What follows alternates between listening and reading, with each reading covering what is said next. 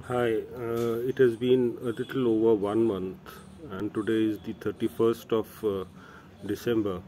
I had planted the saffron bulbs in these grow bags in the end of November, around 23rd, 24th, and you can see the leaves, the healthy leaves, and the thick growth of the leaves in the saffron bulbs which has taken place.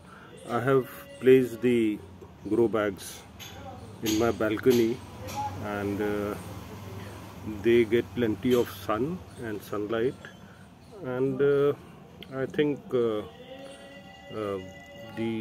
multiplication of bulbs should be of a good order, and let's hope and see what the results are like. Thank you for catching up with this latest update.